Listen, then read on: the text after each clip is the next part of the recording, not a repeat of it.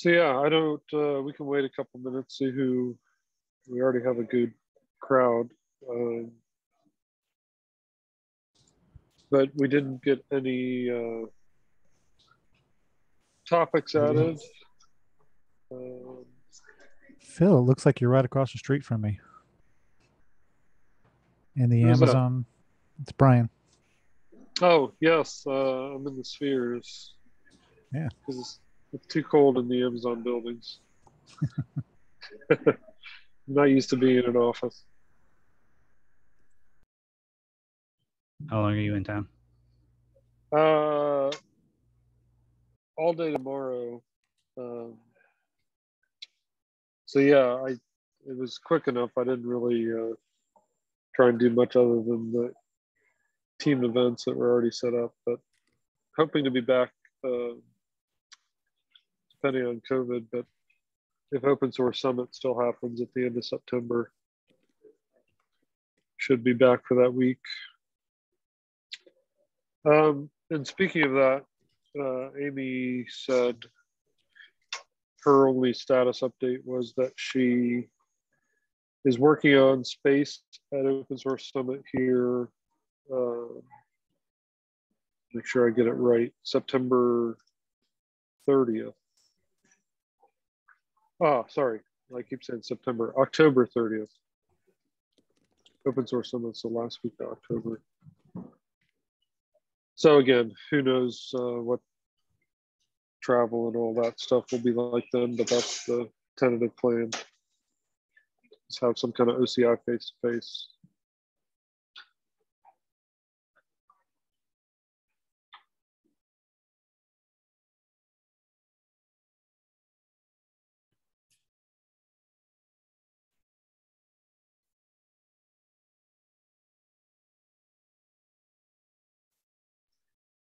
All right, so we got the crowd. VBAT's acknowledged in the Slack channel, and I thought that he would be here.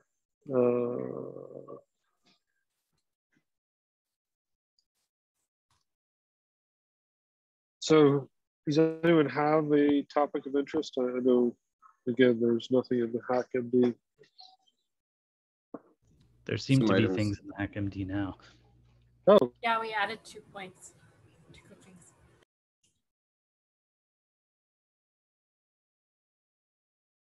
See, when you don't have things planned, like they can just magically appear. Like there's never a problem of not having anything to do.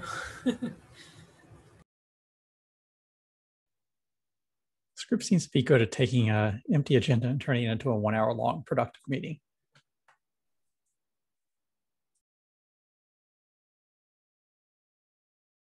Yeah, so I guess I can start really quickly. I was wondering about what the next steps would be for the RFC template.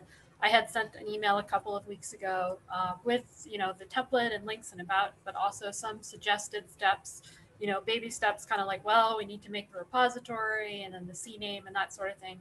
I want to make sure that if it's something that is still desired, that we're taking the next step to actually move forward to making it a thing.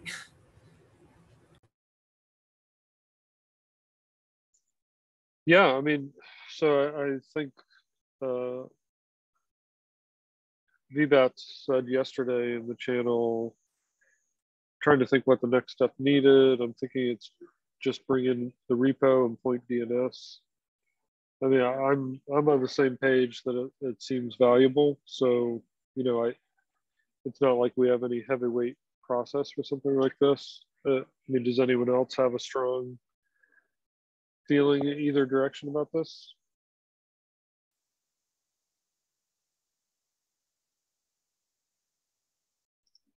Deafening silence. So yeah, I mean, I think let's if VBATS doesn't join, let's just work with him on the details of that. Getting the repo and DNS. Good. Yeah, I just joined Matrix, which I realize is linked to Slack, but I realized that at the last minute, so I can ping you on one of those 2 channels. Cool.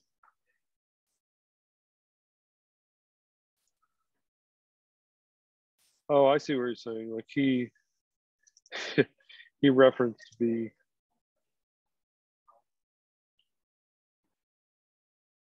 Oh, I see. And that's not what's linked to your matrix. All right. So yeah, barring any strong opinions any other direction, let's just work with Vincent on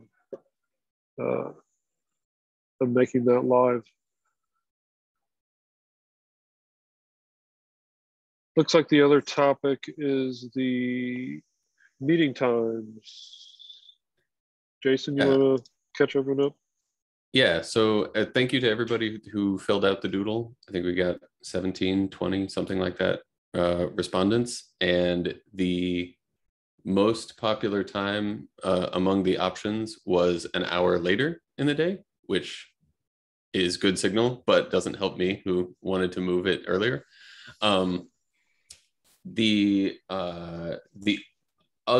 were a number of second place times. One of the second place times that was earlier was like 11 on Tuesdays, I think. I wrote it down. I copied the thing into the HackMD. I should go look at that. 11 to noon on Tuesdays. Since sending this out and talking to people about it, the options weren't very Asia friendly. They were maybe a little Europe friendly, but not very Asia friendly. If people, it's unlikely, but if someone is in this meeting who is interested in having an Asia friendly time, I think we should consider that and push for that. I don't know what Asia friendly times would be. And if somebody wants to lead that meeting and sort of gather a group of people to go to that meeting, I think that would be useful. But I sort of don't feel equipped to do it myself. I feel bad not piping up when we were doing this again, because I remember doing this a few years ago and we came up with this doodle and it landed on 2 a few years ago. To do the European times, you have to do it at 9 a.m. Pacific, and then to do the Asia compatible times, it's usually, you can kind of squeeze in 4, but that's really early.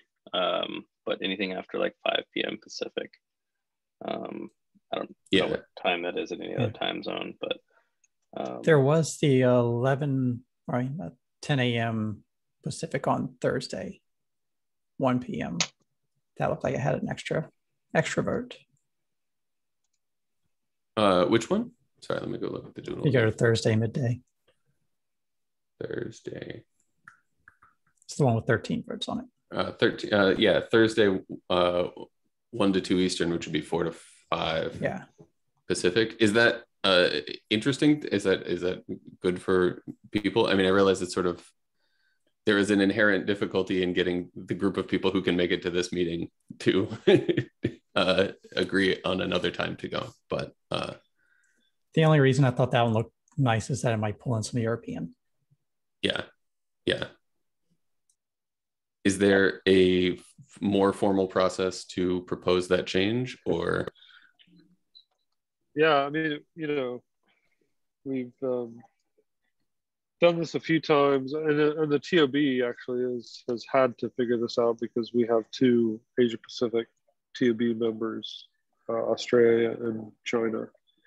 So I posted in the chat, like there's usually one time that a TOB meeting works.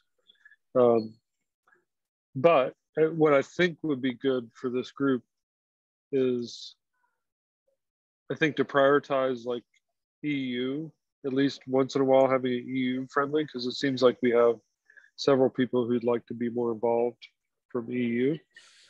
And so for me, I mean, to me, that means the 8 a.m. 11 Pacific, 11 a.m. Eastern, like, makes it a lot better for EU. And then, I don't know if we just want to try and do a more direct reach out to Asia Pacific, because, again, we have Wei Fu on the TOB. We have Alexa Sarai from, again, TOB Australia. Like, I assume they'd like to be involved, but I don't know how many others from APAC. So, like, I guess what I'm saying is the weighting is like, we obviously have a good chunk of US people. We have EU people that would like to not be up at 11 or midnight or whatever it is. Everyone, and then I don't know if we rotate in. And I think the trick is like, I don't know if this came up on the email or Slack or somewhere, but like, to me, there's no formal process. Like we just get to pick and try and be as communicative about when things are happening so people don't get confused.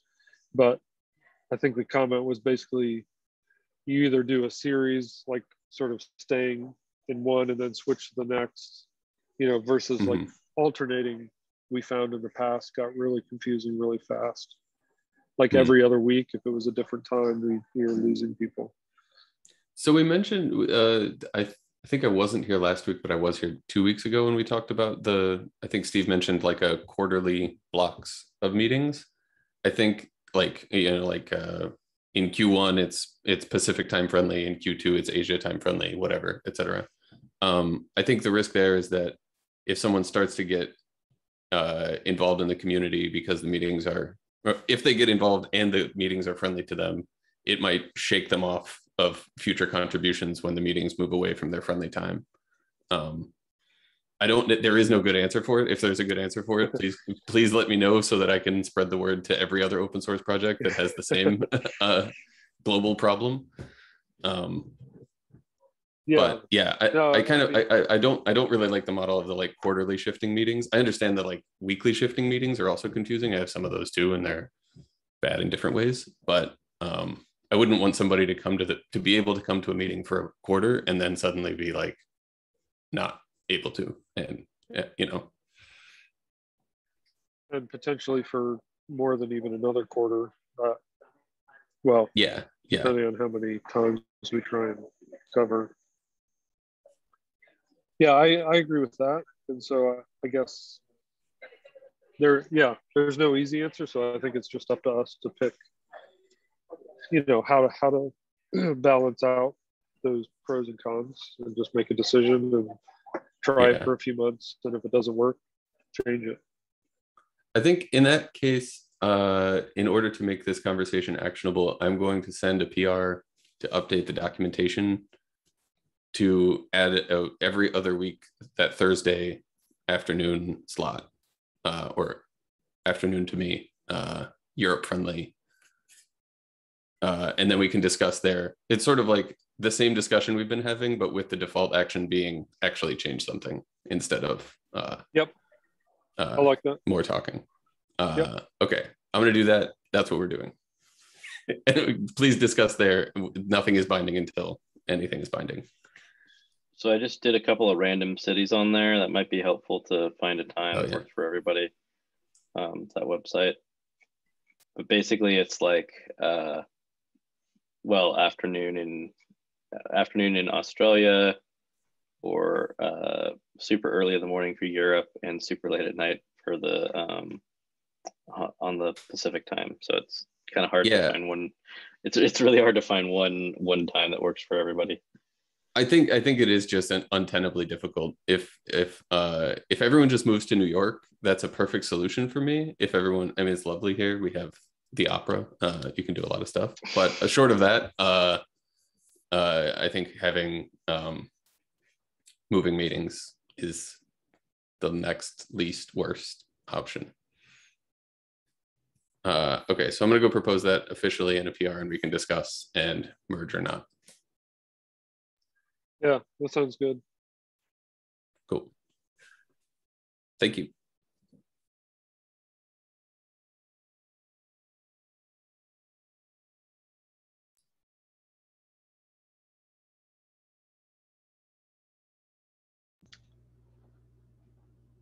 I didn't put anything on the agenda, but did anyone want to talk about the working groups PR? I think it's like approved now, but there's a bunch of comments. I mean, I can't speak for all the other folks, but I think we're kind of at the point where we'd like Steve to make, there were some comments that seemed like there was agreement, like on some slight wording changes or how to describe something a little clearer.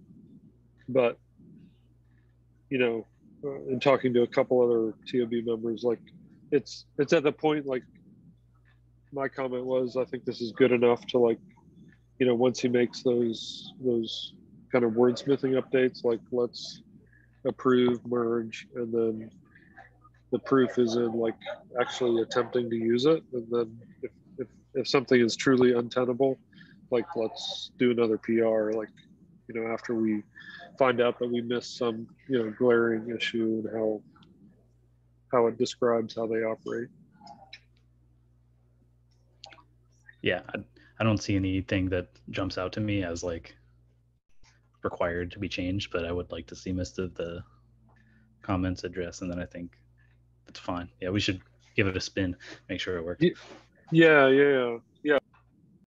Maybe I'll connect with Amy and just see if we can like ping Steve from a Linux Foundation perspective and see if he has a time frame for those comment updates, and then maybe do a round of LGTMs on that just to make sure we're fine with the wording changes.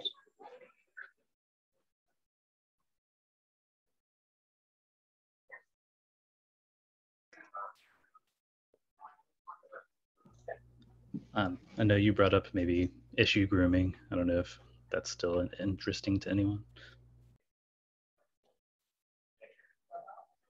Yeah, I mean, I'm one of those weird people who's not maintaining any of the current specs. So like, I'm happy to yield the rest of the time to that if there's a group of folks that want to walk through any issue lists.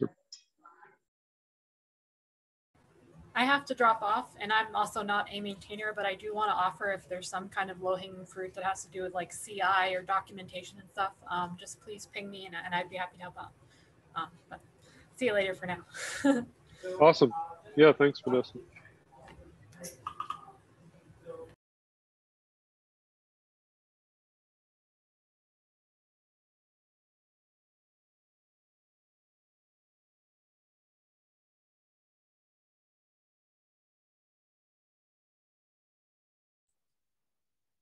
So this is the point when Vincent usually jumps in and starts driving the stream, but we don't have him here today. Yeah, I mean, I thought VBATS would be here, but if anyone else wants to take that role, like,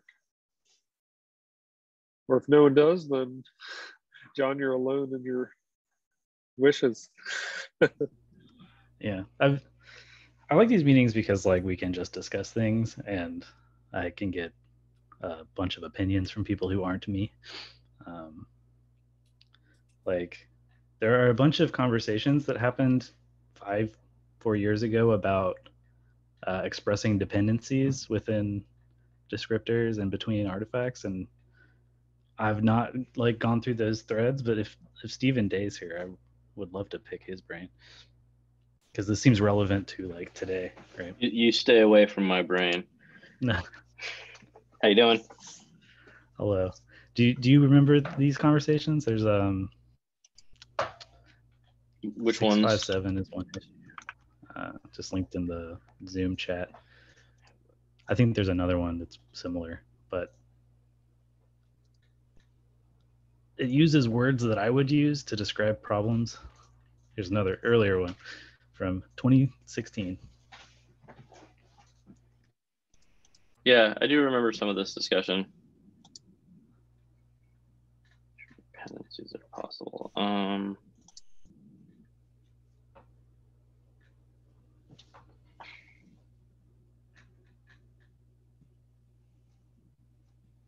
What's the way forward?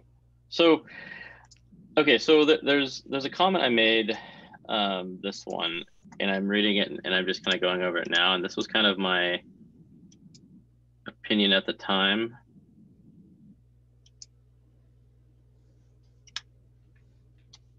And this kind of said, hey, you could have a descriptor that like had references to other things, but I'm not sure if that's quite where we were headed for this. And I know that overlaps with the reference types thing, but I think that this gives you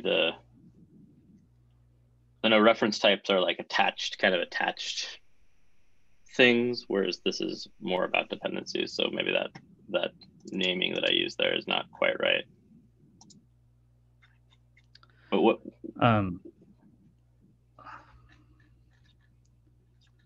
So I don't know that we have this notion in OCI world. Like this may be a holdover from a different universe where like you could aggregate multiple images into one. Or is this like your suggestion being that you can aggregate arbitrary things into one thing where a descriptor can depend on other things? This was actually more a technique to allow a descriptor to pin content that a registry didn't understand. So you could upload a bunch of blobs that were like your own types for some application specific purpose, and then you could upload those and then pin those with the manifest, and we define some sort of minimum garbage collection time for uploads so that would work correctly.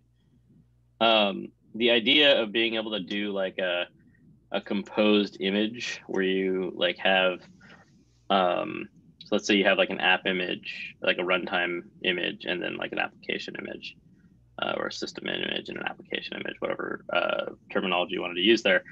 The problem with doing that in a CAS system is that like there's not a whole lot of advantage, because now you have to push an updated application image anyways, because you're directly referencing it via it's digest. So then now you go, okay, well, let's make it a little bit more convenient and we'll reference it by name. So now you bring in a strong naming system that you have to trust. And so that's kind of the whole piece of that problem. So hopefully that kind of brings us up to date with where that is. So I guess what's the modern question that you want to ask here? Well, I mean, the comment you linked to, right, is actually the exact syntax that was proposed for the references stuff. And I know it's different, but it feels like there may have been overlap in thinking at the time, and that may be lost to time. But I'd like the idea. Sorry. I was going to say it's the same syntax, but is it the reverse direction? And so the new references is saying, here's my object. Here are other things that potentially point to this, or we might want to use an API to query it, and so we could have a signature put out there and then have other images that need that signature, and so you put the image reference on the signature. This feels like it's the reverse. It feels like we're saying here's a random blob that the registry doesn't know about. Here are other things that blob is going to use, and so it's like a downward pointer rather than an upward pointer. Yeah. I wouldn't strictly use point. It's more like it was more of a way to allow us to extend to other types the registry didn't understand, but still support garbage collection, right? So like you could imagine this descriptor before it pushes the application, runs down the tree of types, whatever, however deep it is, and unrolls those blobs into this references. Dependencies would probably be a better name here.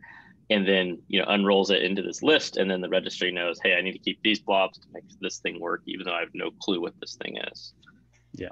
And this is kind of to support the like artifacts use case initially, but like that's gone in a different direction.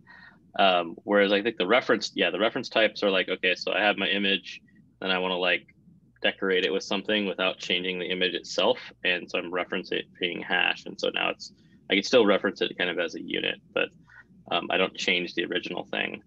For the application image case, you want to be able to like upgrade the app image and the application that's using it, like without having to like break them when they change their hashes. Maybe. For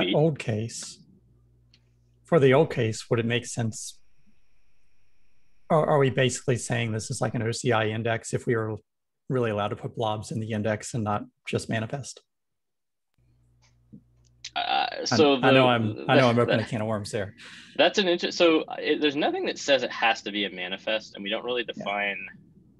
Yeah. Like I think it says it should be a manifest, but I think we left it specifically open. And Michael Brown went and looked at the language and validated this, and I thought he had like a pretty we left it specifically open. The reason I don't think we introduced this is because you can kind of hack manifests and manifest lists to already do this, so it's not that necessary. And I think the artifacts project has also shown that it can be extended in different ways, and we just haven't introducing another extensible abstract type is like I don't know, that's kind of adding gasoline to the fire sometimes. So, you know, don't add what you don't need. That said, I guess, John, what problem did you, besides this like app problem, is that the problem you're interested in? So I think it's relevant to the like build kit cache manifest stuff, right? Gotcha. But not exactly, right? So the way I see this being used would be if like you want to refer to something that has its own DAG or dependency graph of anything, and want to pin those dependencies, but you can't reference them directly. So like, let's say you were to reference a Git repository or a Git commit from an image and wanted to have each commit be its own blob. I suspect you would like flatten that history and then say, oh, this commit references every single commit that came before it. I see that as a use case for this. I don't know if it really would solve anything that I want though, which is why I'm asking. I was like, what is this? I don't know. Yeah, the naming layer is kind of the thing I feel like we're missing for that. And maybe there was like an old PR and distribution we had for adding first class tags, where you could have like a kind of strong relationship. It was like a tuple of a name and then a descriptor, right? And then now you could say, hey, I am referencing this thing that has this name, and then you have a strongly consistent system that says for this name, I resolve to this descriptor. We already have that in the API, but it's not like a first class concept, and it doesn't make sense to reference these. It doesn't make sense to reference them in the CAS space if it's not a first class concept in the CAS space. And there's some other difficulties. And if you go look at like what's it called now? I think it's called Perky, but it was Camly Store at the time. They had like a very clever solution that I cannot recall off the top of my head to handle the update of a named tag, because it kind of overlaps with it definitely like overlaps with Git, because you want to know like, okay, if this name, so if I have two values for the name A, I want to be able to tell which one is the latest current value. Like, how do you solve that problem? And Camly Store kind of went into that a little bit as far as I understand. It's similar to like the update framework, the problem solved by the update framework. So it's a little difficult to solve, but if it's something that like, if it enables like a really important use case, then maybe it's something that needs to be tackled, even if it is relatively hard.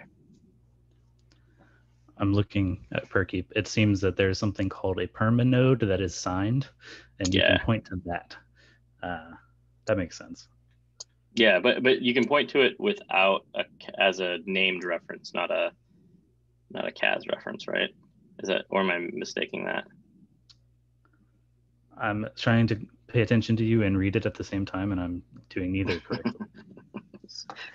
I'll be quiet.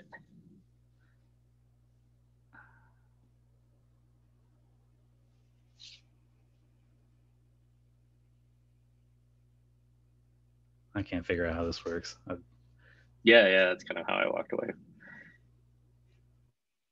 But it combines this like concept. I mean, because you need a ledger basically, but how do you build that effectively? That's without stepping on the toes of signatures and other systems. Like, does it require that like a cryptographic ledger, like we would do with signing or TUF, or what's the one they use in Go for the package system? That's also a similar kind of system. Like, do you have to do that? And if you have to do that, like how, like you launch that whole project, or is something lighter weight, like just having the first class object, with that work?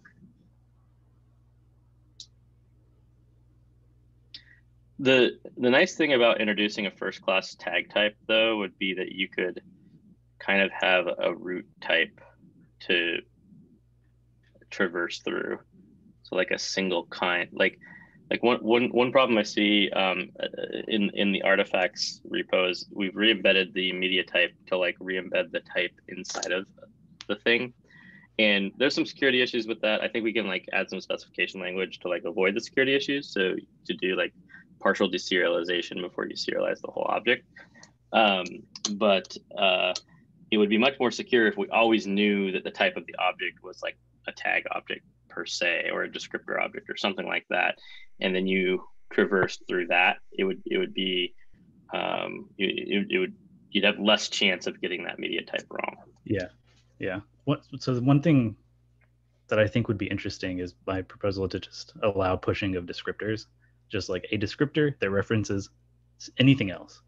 And we could even have an endpoint where you would like get a tag that points to a descriptor, and the registry could jump through it for you. So instead of returning like the media type is descriptor, it has this size, it could basically dereference that pointer and just return that to you. So you say, oh, the media type of this is a Helm chart.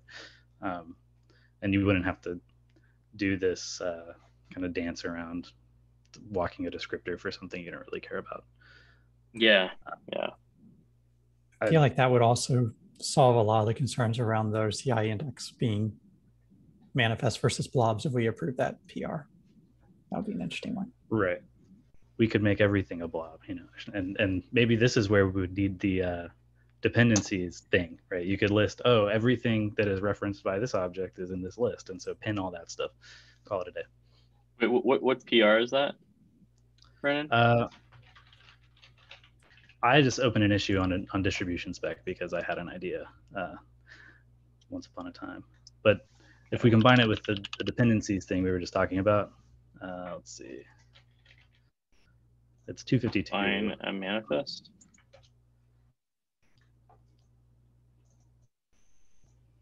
Yeah, so I just linked issue 252 in distribution spec, where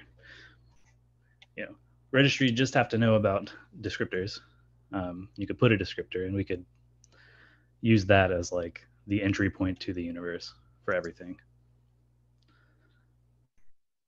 Yeah, I like this idea, but I'd like to think through it more, and I'm sure there's reasons why this wouldn't quite work. But well, I mean, like, okay, yeah. So take a descriptor, and you start adding generic things to it, say dependencies, and dare I say, if I get tomatoes thrown at me in 2017, but a name, right? Like now you start having an interesting, becomes an interesting segue into a root object that would provide us this like generic CAS thing that we've kind of been talking about over the last month or so. So, yeah, I think this is maybe a good starting point for like getting through that discussion, and we can expand this maybe, because like anything you'd want to do for the root object would probably make sense for any like child objects as well, right? But yes, yeah, and I think there's also define a manifest. Is that involved here? This came out of, I think, the discussion where I was arguing that no, in fact, you can put whatever you want in a manifest or in an index because it doesn't say you can't. Gotcha. And then we kind of went into like, well, what is a manifest? And I said, we don't describe what a manifest is. This is like the OCI index is listing or linking to the OCI manifest spec, and so, or OCI image spec. And instead of linking to that spec, we should just put a general definition out there for what it is instead of saying it is an OCI manifest. Yeah, I mean, ultimately it's just some JSON that describes something, and the type it defines what the manifest is. That's all. Yeah, the question gets thorny when you push other things as manifest. When you start doing like XML blobs as a manifest, and when you have, whatever extension comes down the road in the future that wants to put something in there, it doesn't follow the same logic. How do you differentiate? Do we need to differentiate a manifest from a blob? And if you do, how do you do that? Is it just, if you push it to the manifest API, it's therefore manifest? Yeah, I mean, that was the design. I mean, that was the thought that we put into it, right? Like, I mean, it's just in the same way that, like, if I have a block of memory, I can take, 8 bytes and interpret it as an integer or a string, depending on how I reference through it. The same thing here. The manifest endpoint is itself a pointer, and in that it's a typed pointer effectively, and download it and you get a media type with it, and then it's whatever type you want. And if your system knows how to handle that, then it can process that. Steve is not here to defend his point of view, so I'll just throw his out here, even though I don't necessarily agree with it, which is that they've made architectural decisions for a manifest should be small and therefore easy to put through some kind of caching mechanism.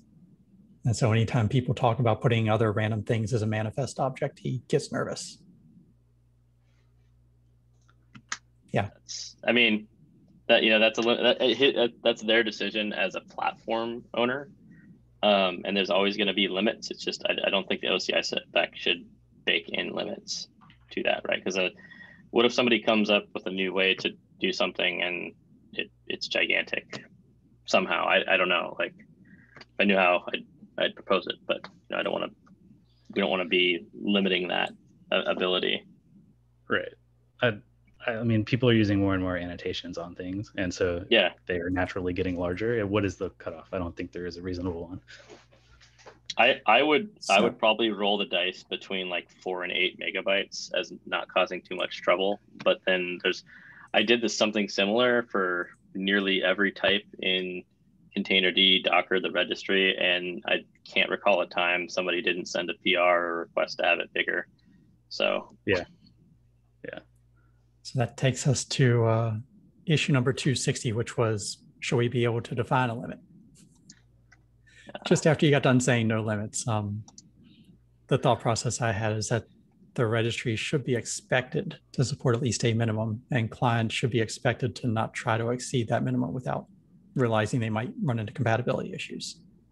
Yeah, well, I think we should define a protocol for communicating the limit so that like there can be user errors and avoid security problems and stuff like that. So that, if you make it registry client specific where the two communicate and work that out, you run into portability issues where an image that works on one registry doesn't necessarily work on a different registry.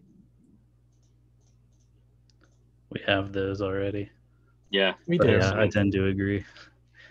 But it would be nice for interoperability if we said, look, if your registry supports at least this much and your client makes sure that doesn't exceed that limit, then everything just works.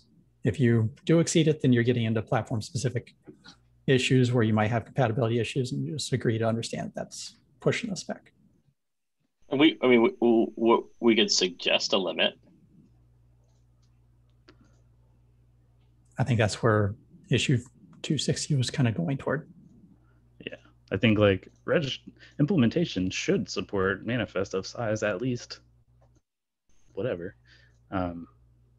And if it exceeds the size, return 413. Blah, blah, we could have a table of year by year. So 2021, it starts at 4 megs, and then 2025, it can go to 16 or something. Yeah.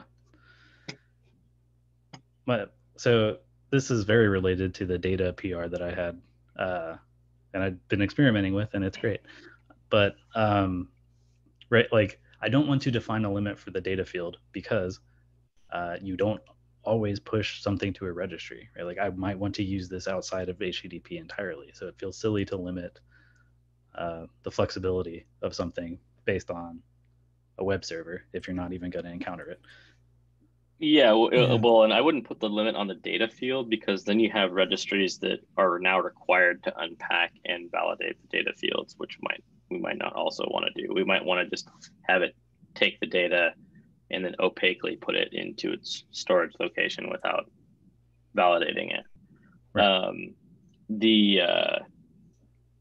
So the setting would really be at the distribution spec layer rather than the image spec layer. I mean, in my opinion. Yeah, I know Steve has been pushing to hold up the proposal on the data because he was worried about some of the stuff with the size, and I feel like he's pushing at the wrong level just because the manifest itself is the overall thing you're trying to control, and you can have 20 references in there and each one has their individual data, and you might have, additionally, all those things add up to be 10 megs, or maybe you only had one of them in there. And so if you put a 1 meg limit on the data field, that may work for you or may not, just depends on how many references you have. Right. Yeah, but what if I have 1 meg of data and 8 gigs of annotations? Same issue. Yeah. And so that's where I feel like it should be in the manifest object itself and not. Yeah. He's been fighting this fight for a while, and he keeps pushing back because of their design on the manifest, how they cache that. And I just feel like if you're going to solve that, we should solve it with the manifest, not the data field. Do we know what his cache limit is? We could find out pretty quickly. Yeah. I don't think it's necessarily a hard limit, but it's more just that as these objects grow bigger, they have to do more sharding on their side, more splitting up the data for caching. I'll write a binary search and I'll get back to y'all later. Yeah. I mean, that's they should code it into the system, and then if they have to change it, they can update their capacity planning and work from there. I think we fall over at like 5 megs, right? Which I think is like a completely reasonable size for a manifest. Yeah, right? yeah. But like in 10 years, somebody writes a blog post and hopefully they care enough and they say, well, 5 megs was, it was really short-sighted. There's all these things that are stored in manifest now, and networks are, everybody's got terabit to their home or something like that. So so optimistic. I'm saying, like, it doesn't seem like it's something.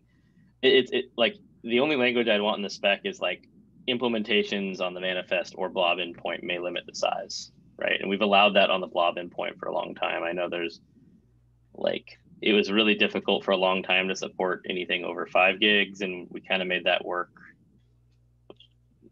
Brian probably remembers that. And now it works fine. For the most part. I know there's different cloud providers who try to limit that blob size as well on their cloud storage size. So they're there and they're like a platform concern, and you kind of run into them and work around them as they come. We put them in the spec, and then you have to go to the spec to change it, and then you have to release the spec, and then now the cloud providers can update it. That just seems like a lot of difficulty to bake into the specification for what is like ultimately I mean, we could be laughing because we could set it to 640 megabytes and say that's enough forever. And then, but we should revisit this with Lasker on board. So we're not attacking a straw man. Yeah. We copied Steven.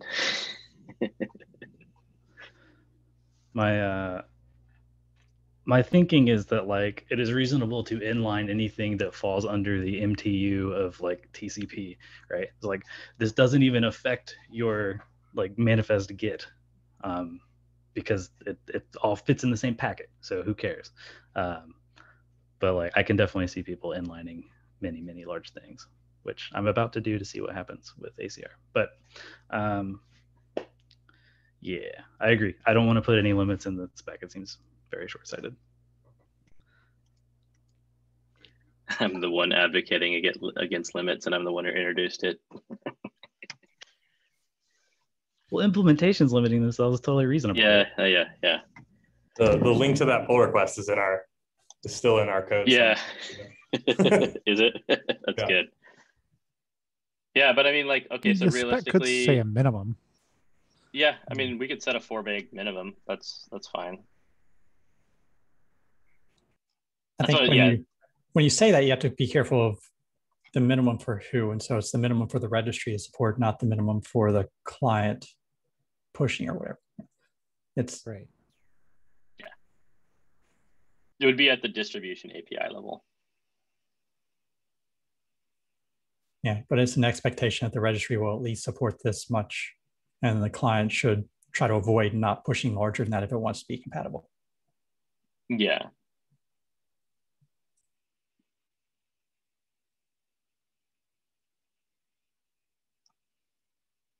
But I mean, even then, this is like I said, it always becomes a problem.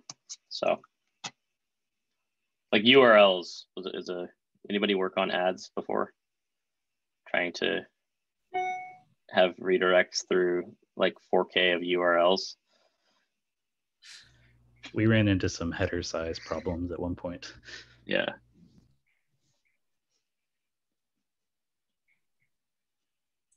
All right, should we resurface this when we talk when Steve gets back then? Since he's the one who wants to set the limits. I'd like to tie this off because I'm going to start using it regardless, and I want to make sure everyone's okay with that. Okay. I know we've hit the wall on this when we try to deal with it on the data side. Is there enough agreement that we should discuss putting a minimum limit for the registry support and put that on the agenda for next time? So 260. Yeah. Something like registry should support at least 4 megs, and clients concerned with portability should avoid blah, blah, blah. But be generous. Yeah. I see that Perkeep with this permanent thing, they do the same signing thing that Schema 1 did. Did y'all steal that? Steal, like it, we like, I think Brad wrote a post on how to do it, and then like I think Derek figured it out. Inspired is probably a nicer word. Well, steal is I steal everything. It's not a. I don't mean to denigrate anyway. But I don't know. I think because I know Brad wrote a post on it to do JSON pretty JWS or something like that. Then I think he'd been implementing that simultaneously in Perkeep. I'm not sure if it landed in Perkeep before Schema 1 or not. Might have. But yes, that's probably the same lineage. I hate it. It was difficult. I'll try to understand how this permanent thing works, because it would be interesting to have like a framework for referencing things by name in a stable way that somehow. Yeah. But if we could bootstrap that on top of descriptors in some way that doesn't burn the eyes, like we can that might be useful. Yeah, I still don't really I don't even grasp how it starts to work, so I don't know. It's very strange to me. Okay, I'll read through it again, and we can take it. We can like figure it out offline and bring it to the group. Cool. Jason wanted us to look at the standard base image annotations thing again. I don't know if anyone cares about that other than me and Jason. I built the Rube Goldberg machine that I swore I would for an internal hackathon. Basically index images by their base image and just rebase them anytime their base image updates. And it worked and was beautiful, and I loved it. So wow. I would love to get this somehow standardized. There's an issue in the image spec. Yeah, A22.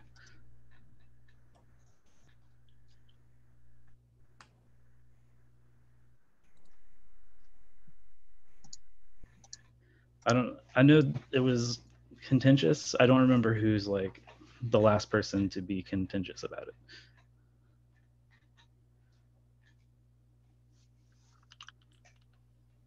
I'm not contentious, but I know that we were talking about it should be the pointer to the OCI index and not the OCI manifest. And I want to throw out like an extra thought on there, which is that if we have an image that itself is an index that has multiple manifests, you can have annotations on those individual manifests. And so could you at the index level point to the other index, and at the manifest level point to the other manifest? Yeah. So yes, and I think that's maybe the most obvious way to do it, but in actually experimenting with this, I came across the fact that it is better, I think, if you reference the thing that is tagged. So if you depend on Ubuntu latest, you should reference the index, because then you can know that, oh, it is the index that changed, right? If you reference the child base, then it will never map to the tag digest. You'd have to like traverse the tag index to find like, oh, this is actually not changed. One extra hop you're saving. Yeah, makes sense. Then do you need the digest in there? Yeah, the digest is how you know what if it value was at the time. Okay. Gotcha. Do you need the media type? We don't have that in there. I don't think you need it because you can just head the thing and not even try to parse it. Right? You're just comparing values of the digest. I wish it were a descriptor, and I kind of went in that direction, but I don't think anyone liked that.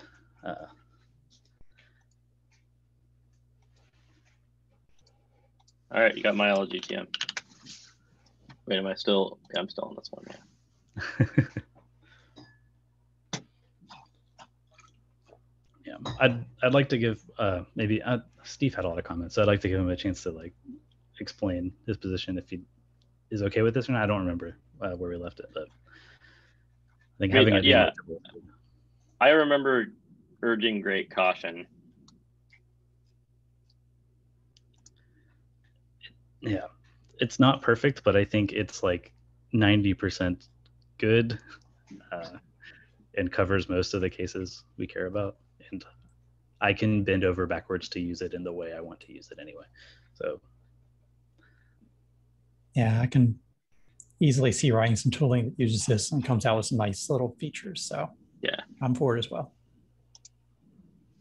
Yeah. Neat. I think that hasn't. Is it only 2 that needs to go in?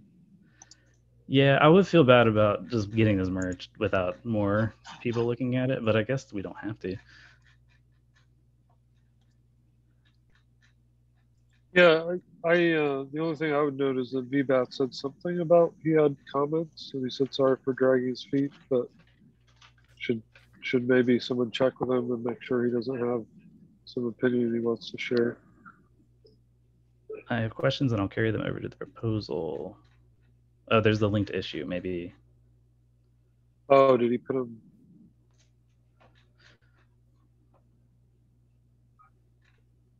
Oh, that was back in May.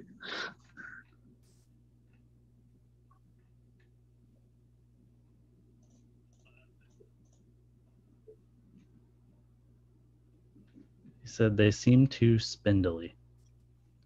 I don't actually know what that means.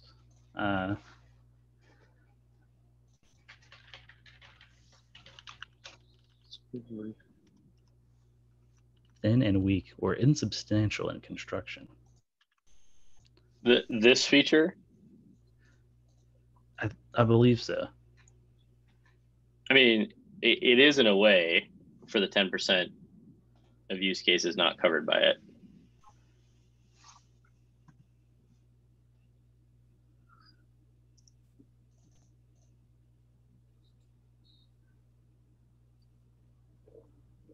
I mean, if I remember early discussions on this, I mean, there had to be kind of a level set that it's not.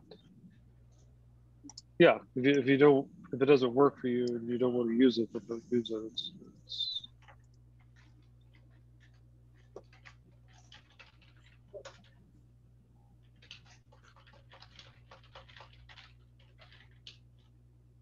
I think there was also a concern that the digest could no longer be available on the registry, but I think that's something that is valuable to know the digest in there, and then that's your trigger to do the rebuild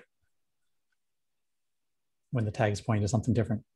Yeah, yeah. I mean, but how do you resolve what to rebuild? Like, how do you know? So you take the image name, and then what unit of computation you do to actually rebuild it? Yeah, that's where it was janky, my little demo, because you need outside information to know, okay, I can detect that something changed and something needs to happen, but I don't know what that is. Yeah, and that was kind of my suggestion, that this needed to be at like a higher level build layer, but I don't think we don't really have that in the OCI, so this suffices. And like, I liked this because it gives you a way, like I can just look at it and go, oh, okay, I know where this came from, boom, and go find it. Yeah, and like you could imagine having your own annotation that is like a key to something that's like, oh, you need to send a pub sub message to this topic, and that'll trigger a rebuild or whatever. Yep. Or you could even just surface in a UI and say, oh, this is out of date, or even click, oh, the base image over here, yes. That could easily see like a little CI tooling, this kind of like your little cron job that checks every hour or so to the tag point to a new image? If so, go ahead and now trigger these jobs. Product opportunities.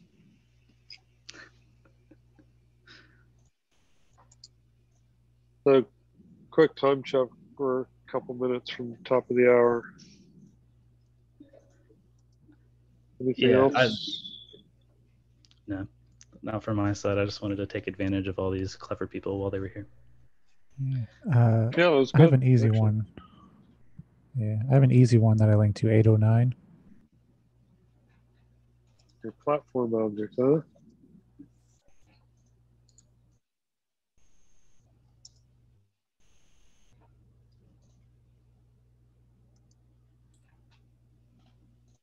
That is painfully needed. Where is this going? Is this in the config? So this image. Yeah, the config. Oh, the world comes full circle. Yeah, no problem. I don't see any. Yeah. We took him out of here, and now it's time to bring him back. Well, I mean, I always thought this would be iterated on, but we iterated at the higher level, I think. So yeah, no reason not to put them here, and they're pretty well specified above. I mean, as well specified as they're going to be. Yep. So. Yep.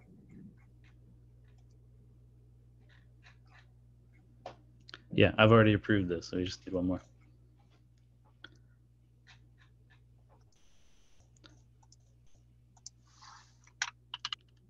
I think Alexa requested changes, but I think maybe they've been addressed and he needs to dismiss that. Does this PR add them to the types? Yeah, that was a while ago. I think you need to approve through the GitHub UI instead of LGTMing now because they got rid of whatever. Pull approve. It now uses GitHub's built-in first class thing. Okay. Looks good. I LGTM'd it. Cool. Brian, maybe you can just ping Alexa to dismiss. Should we revisit the config type, or is it just working? We should just not touch it.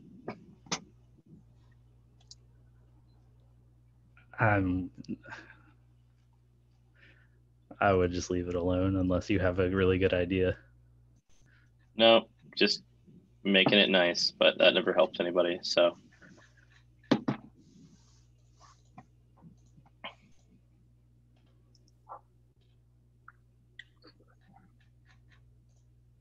All right. I've got to run. That doesn't mean anyone else has to leave, but another it is top empty of the agenda hour. turned into a productive hour. Yeah, awesome. Always happens. Thanks, everybody. All right, thanks. All right, have a good afternoon. It's good to see Thanks. everybody. Bye. Bye. Yeah.